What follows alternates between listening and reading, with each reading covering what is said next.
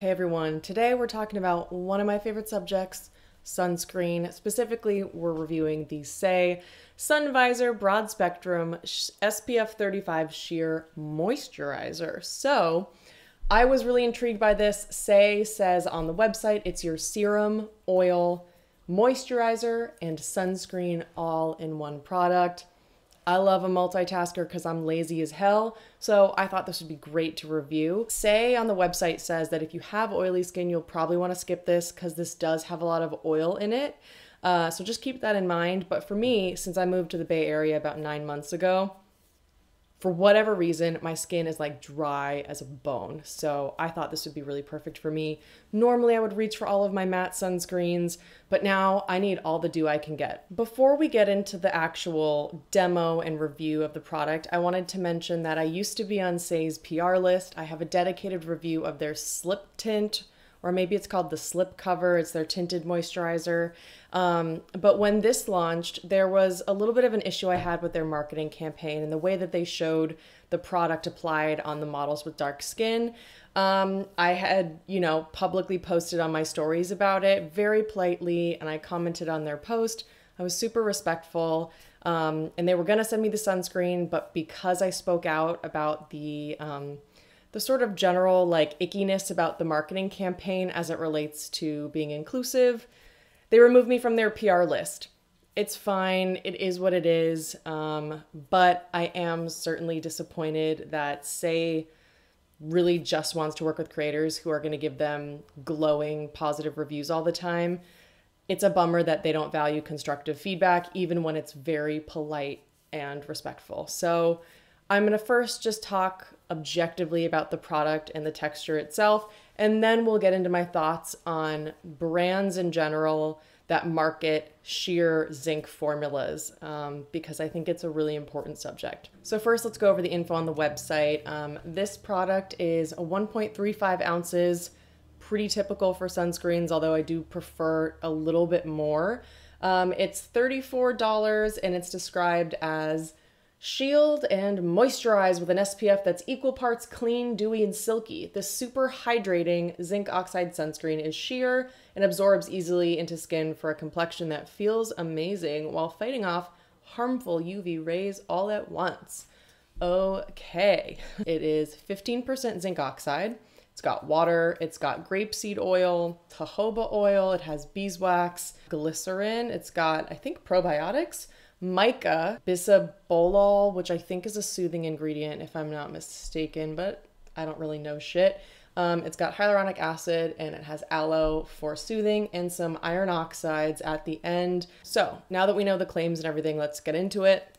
I'm going to show you what it looks like. It comes in this pump. Initially off the bat, I don't like this pump mechanism. You have to apply a fuck ton of sunscreen in reality to get good coverage. And you have to apply, my friend Michaela actually measured it out, at least 4 to 5 pumps to get a 1/4 teaspoon, which really isn't even as much as you'd want for your neck. That's just for your face. So I'm gonna apply it.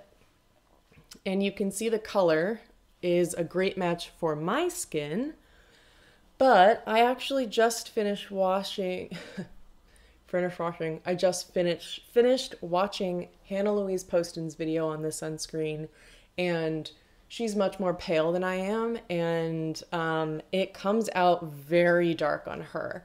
She is able to sheer it out, but I think just keep in mind if you have extremely fair skin, it might even be a little bit dark on you right off the bat. I think you can see just how dewy it is. So if you have oily skin, probably want to skip this one, but I really, really love it. Like I said, I'm really struggling with how dry my skin has been. And, throughout the day, the more I go about my day, the drier my skin gets. No issues with pilling. I will say in Hannah Louise Poston's video, she said that no matter what she did, this sunscreen pilled all over her to the point where she just had to take it off. I've never experienced that issue. No pilling here. To me, this feels incredibly lightweight. It definitely does feel like that texture they mentioned, that sort of oil, moisturizer, serum, sunscreen hybrid. I would say that's marketed accurately. but we'll discuss the term sheer a little later on. Okay, so I can see on camera in my screen, I look wet. Like it looks so wet. But in person, in my mirror, it actually does not look quite as dewy and quite as reflective. It does have mica in it, so it's adding a little bit of that reflective quality, I think. And to me, I think it looks great, totally sheared out, didn't pill, feels lightweight, definitely has a little bit of that like oil, serum, moisturizer consistency. So I'm gonna do the rest of my makeup and then we can come back and see how it looks underneath makeup. Okay, I've done all my makeup and I'm back and I think everything looks really nice. I added a little bit of powder in my T-zone because I did go on top of the Sunvisor with the Saie slip cover, which is very, very dewy. I can't even really use the slip cover in the summertime because it's just so oily. And anytime it's like hot and humid, my skin just gets a little bit more oily naturally. But in the wintertime right now, the Sunvisor plus the slip tint has been a godsend for me. And just looking in the mirror right now, I really do think that my skin looks quite nice. I have to say, in wearing this for 2 weeks straight now, I think that this is a beautiful, beautiful product. If you have light to medium tan skin, if you have extremely fair skin, the tint may be too dark. And if you have dark skin, this is going to leave a white cast. So on that note, let's talk about it. So before the sunscreen launched, before anyone had tried it, I saw the Instagram post by Saie and I was so stoked because I've been wanting a super hydrating, sheer, mineral sunscreen for such a long time. And everyone that they applied this on just looked so beautiful. In the campaigns, all the models like use this pea-size amount and they just go like, they just like swipe it on like while they're at the tennis court and everything looks really beautiful, really sort of like stylized, etc. But then they started doing the same thing on models with dark skin. And I think everyone started realizing like, oh, you're not though using a proper amount. Just like a little swipe is not going to cut it. So I commented on their Instagram post of a model with dark skin doing a pea-size amount and then going like that. And I said, hey, Saie, like, that's not the amount of sunscreen that anyone would ever apply to get full coverage and proper protection. Can we please see a campaign or a post with a model with dark skin using the proper amount? And there were some issues also with the way that Saie was communicating in one of their posts. They said to use like 1 to 2 pumps of sunscreen. So that was my first initial issue, is they were just like, do a couple pumps. That was just a little bit weird. And then Saie had said that they were going to send me this sunscreen in PR because I had that comment and posted it on my stories. I never got it. So they obviously removed me from PR, which again is fine, but it's a bummer that they don't value working with influencers who give honest, constructive feedback. That was pretty disappointing. And then the other problem was they did eventually, after so many people asked them to, they showed a couple with dark skin applying the sunscreen using the proper amount, and you could very clearly see that they looked so gray. They just looked so bad. And Saie posted that video or like, see, it's sheer. And it's just really disappointing. Like, just be fucking honest with consumers. Just be honest with us.